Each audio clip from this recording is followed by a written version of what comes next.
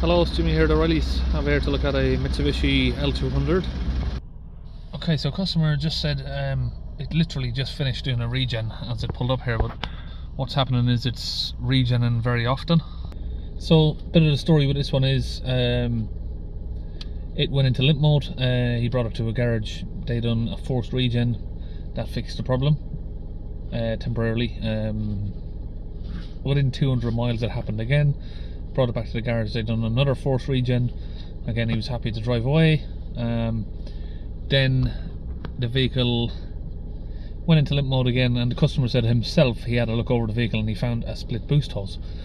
He then put the boost hose on, and this time instead of sort of 20 to 50 miles he got sort of 300 miles out of it, and now the problem is back again. But what's happening is, he said the vehicle is regenerating after he's fitted now the boost hose. The vehicle is regenerating, or I don't know how I never asked how he knows. I'm not really familiar with these vehicles, but he said he knows that the vehicle is regenerating every sort of 20 to 50 miles, which is very excessive. So let's see if we can figure out what's going on. Okay, we're going to set up diagnostic. We'll do a scan.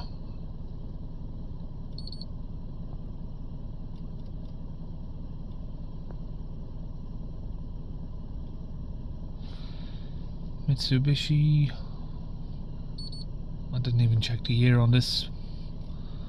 I'll have to have a look at that in a minute. I think it's a 2015. We'll do a high-speed scan, see what faults we have. It has had a couple of forced regens, so what the customer said is this time, obviously before the fault, before it goes back into limp mode, he's brought it down to me to have a look. So hopefully we can find some issues. TM can timeout. Not sure what that means. Transmission. TM. L200 fault code. Check engine light flashing. Why are we getting U200 codes come up? U1101. Just trying to get a better description of what the code is, if I can find. Turbo. That's probably going to be little power L200 turbo diesel. Is it the boost leak that it had? Automatic transmission, AT, ECU, which is what it seems like to me. Invalid or missing data. So I'm just having a little read here, trying to figure out what this code is. U0. I mean, U codes are usually software, but or canvas. It's not. It's all L200 Tritons have this code, and it's not causing and identifying your problem. Diagnosis made at Mitsubishi showed high pressure regulator.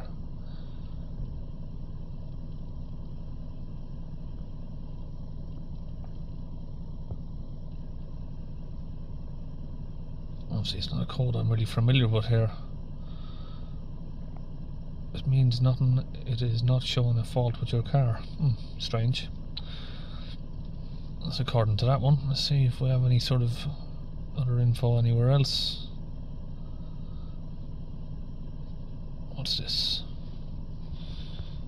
Yeah, so again, this is saying that it's an irrelevant code if it's a manual transmission, which this is.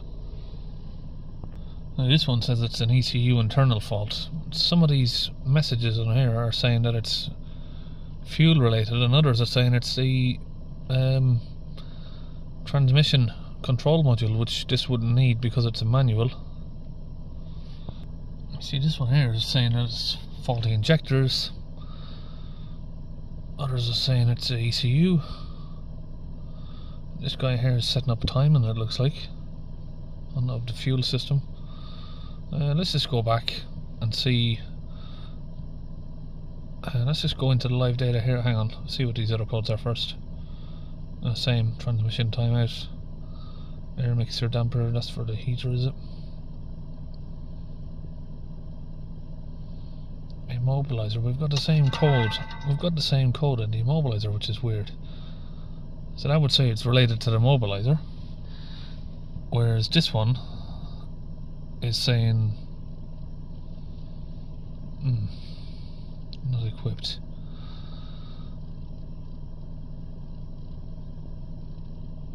It's all a bit weird. It looks like it's let's go back to the engine, look at some live data for the DPF. So many lists on here. 0 differential, M6, M8, differential pressure sensor, set loading by the pressure of the DPF. So we dosed those two.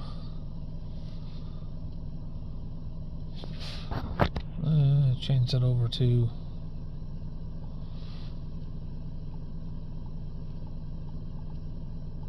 this is always tricky to press this bit.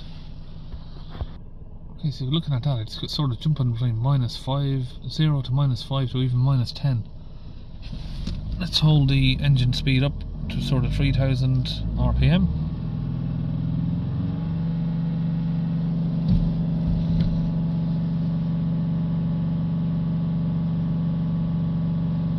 And it looks like we have a damaged DPF really, unless we've got a split hose maybe. We're going to have a look around. Or of course it could be a bad sensor, but we'll check that with a manometer as well to confirm we're getting the same readings that we are here. Go back anyway from here for a minute. Now let's see if these are sort of like hard faults, so if they clear or not. Right, so they don't even clear, which would suggest it's software or wiring. Let me go back in here. Some of those items were coming up before saying it's related to the fuel injectors, so I don't know if we could maybe do something on here. Initialization, supply pump exchange service,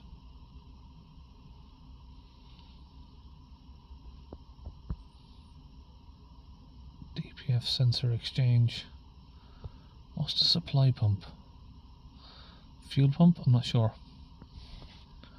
Injector writing, learned value reset, throttle learning, test, injector writing, readout, learning, small injection quantity learning. Let's try that. Okay, I'm going to go ahead and do that.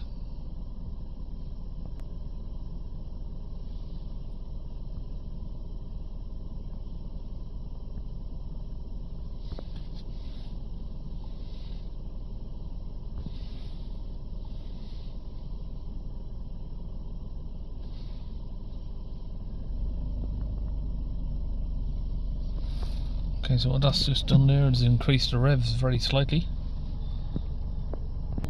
So I'm not sure if what I'm doing is actually going to help, but it's worth a try. But the code seems to be very contradicting. It comes up as in the AC as a fault, in the engine as a fault, manual transmission, AT automatic transmission. So yeah, it's a bit of a strange code. Obviously, I could figure it out if I do spend some more time trying to research the code.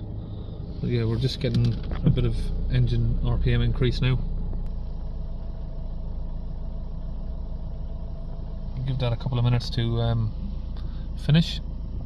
It just increased a little bit more there, 1175 RPM, just under 1200. Now it's coming back down.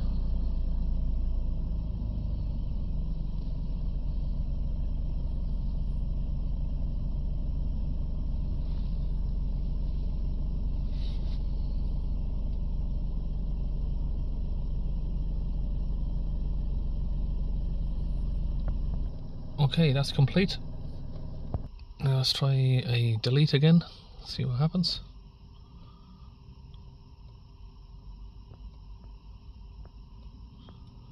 No, okay, so anyway, so if we go back to talking about the DPF, I was just seeing if we can clear those codes, but if we talk about the DPF, that pressure that's there looks like it's too low. So is there actually low pressure in the DPF?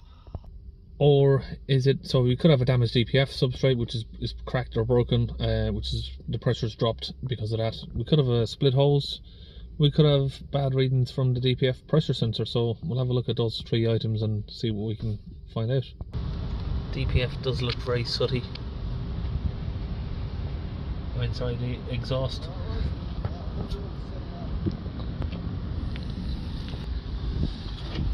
So here's the turbo, trying to see where the DPF pressure sensor is. Okay, under the car, here we can see the hoses. Another one over here. They all look in good shape.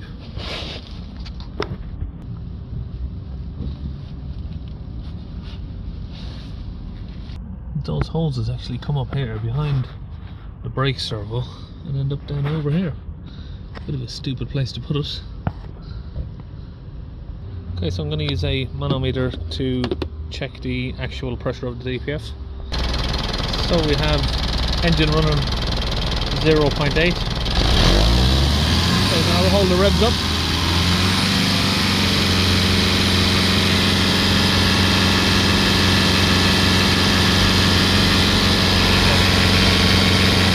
.16 millibars, and now that's come down to 0.2 at idle.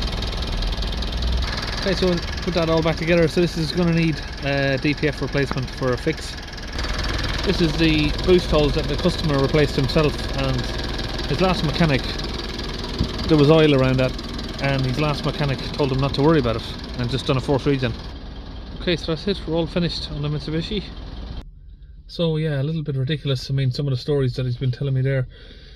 Went to a mechanic, you know, 3 or 4 times, had force regens done.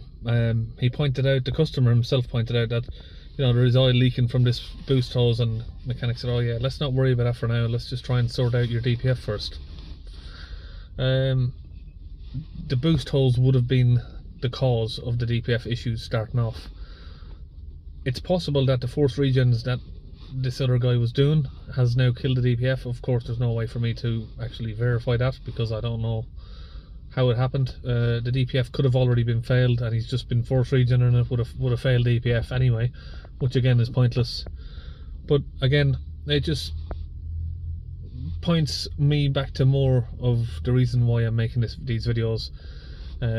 If you're doing a forced regeneration, check the DPF pressures, make sure they're not too low, and also make sure they're not too high. What could have happened with this one is the boost hose was gone for a long time. It built up an extreme amount of soot, and then someone's done a force regen which has made the temperature of the DPF go above its limit and crack. And it's very likely that that's happened.